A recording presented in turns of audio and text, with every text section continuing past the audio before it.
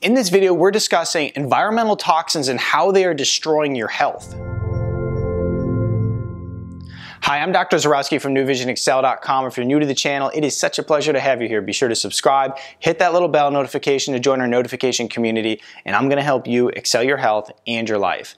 In this video, we're talking about environmental toxins. This is a big deal today. There's more toxins in our environment than ever before. There's more chemicals on the market than ever before, and there's more people who are sick than ever before. And one of the reasons for this is because of environmental toxins, because these different toxins bioaccumulate in our body, in our organs, in our deep tissues like our bones, our brains, and our nervous system, and they cause all types of health crises. Now, I mean, how many people do you know that have thyroid issues? How many people with hormone issues, weight loss resistance, ADD, ADHD? How many kids out there are autistic? You know, one of the things that we can definitely correlate to many of these different illnesses that people are suffering from is environmental toxins and how they are becoming more and more of an issue.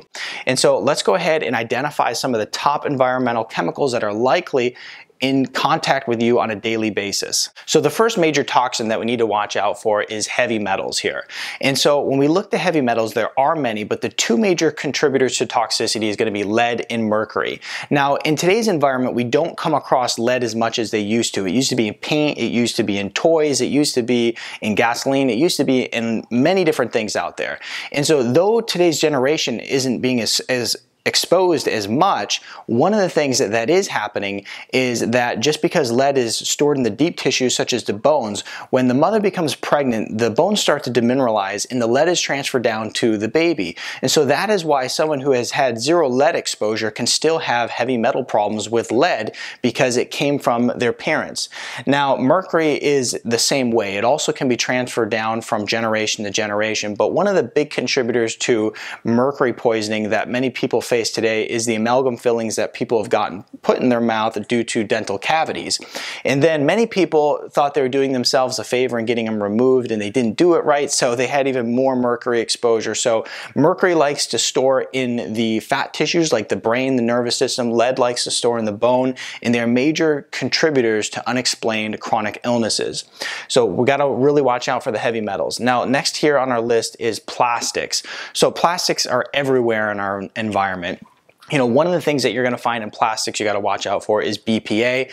Now, you know, the environmental agencies have done pretty good with taking BPA out of most of the plastics that we come in contact with, but one of the things that's very highly available in plastics is phthalates. Now, the phthalates are in any types of plastics that are soft. You know, we're thinking like shower curtains, raincoats, you know, all types of plastics. And so anyway, we always want to stay away from plastics whenever possible. We want to store our food in glass containers and make better decisions there. Drink out of, you know, good glass water bottles and not plastic water bottles. And so avoid plastics whenever possible because this is considered an endocrine disruptor. Once again, throwing off hormone balance, throwing off neurological balance, immune balance, so on and so forth.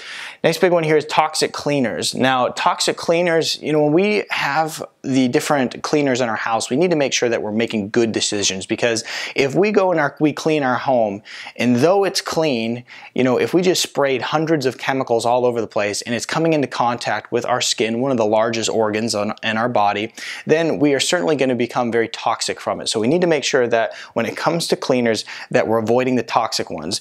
You know, especially perc is a major toxin that is found in cleaners, and then the different scents are major contributors to toxicity too. So, you know, these cleaners smell very nice in many cases, but the scents that are in them are very toxic and also can disrupt immune system function and all the other things that I just mentioned there. Now, when we come and look at beauty products, you know, the average woman is putting hundreds of chemicals on her body every time she leaves the house in the morning when she gets ready. So when we look at these different beauty products, they're loaded with parabens, sodium lauryl sulfate, and phthalates, okay? We also want to look to beauty products such as shampoo and conditioners and all these different things that people are putting onto their bodies that are very, very toxic in nature. So when it comes to beauty products, make sure that you're good at getting good, clean beauty products that aren't loaded with chemicals. Next topic for discussion here is our food, okay? You know, I always recommend that we try to buy organic if possible. If it's not possible, we look for good quality sources. We look for farmers markets. We look for local farmers.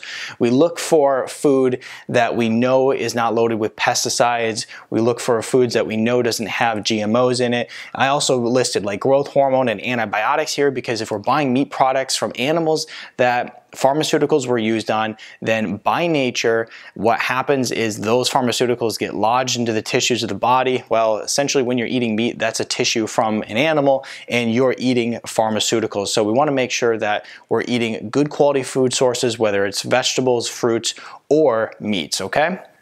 On to the next topic, water. Water is, water is life essentially, and many people are drinking water that's very toxic. It seems so unreasonable today that, our ancestors were able to just go drink out of streams and lakes and not even think about this stuff. But, as a result of pouring chemicals into the environment for, many, many years and thinking that they somehow just magically disappear, we've ended up with a problem today with water that is very, very toxic. And so if you live in the city, you're likely going to have water that's loaded with chlorine and fluoride. I mean, you can typically, if you live in the city, you can typically fill up a sink and you can just smell the chlorine as if it's like a pool. And so chlorine and fluoride are two major chemicals that are in city water, but you're also going to find pharmaceuticals as well. And so the reason that pharmaceuticals are in the water is because people are dumping their prescriptions down the toilet. Even though the government has asked people not to do that, some people still do it. But the other problem is so many people are on prescriptions, they are simply going through the body, whether they don't dissolve and they're just, going out in the stool, or if they're going out through the urine.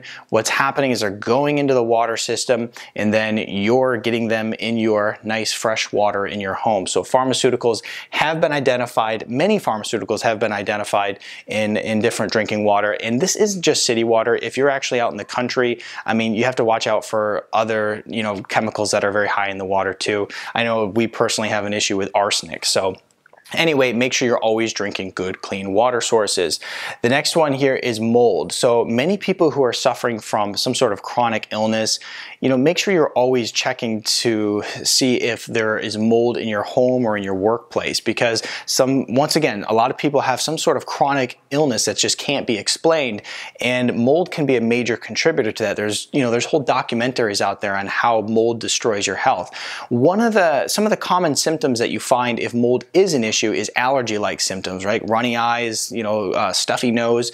And so, always check your home, your workplace, and any area that you're hanging out in for mold if you're someone who's suffering from a chronic issue and you can't figure out the reason behind it. Next here is fire retardants. So fire retardants are simply on everything. They're on the shirts and clothing that we wear. They're in the bedding. They're in mattresses. They're in carpets. Fire retardants are everywhere in our environment. And so, the reason that's a big deal is because, first of all, just like all these other chemicals, they're going to depress the immune system. They're going to disrupt our endocrine system, disrupt neurological function, cause a lot of health issues in the body. But the other thing about the fire retardants is that they're getting into our body, and to kind of give you some proof of this, one of the things that they found is that mother's breast milk had fire retardants in it in high amounts. They also even found fire retardants in cord blood, from the cord blood going to the fetus. And so when we look at fire retardants, we need to make sure that we're staying away from different bedding, different clothing, and different products in our home that have fire retardants as best as we can. Now, I wrote a whole article on toxicity and how we go through this whole process of removing it, where we actually use these different nutritional products to actually push the toxins out of our body and then grab those toxins and pull them from our body. I'll link that in the description below. We also talk about a lot more toxins in the article. So the other thing that we have to do is make sure we're removing these toxins from our environment, because they will destroy your health if they are not already. Other than that, be sure to share this information with your friends. They need to see this too. Give this video a thumbs up, subscribe to my channel, and check out my other videos on toxicity and how you can improve your health. I'll see you in the next video.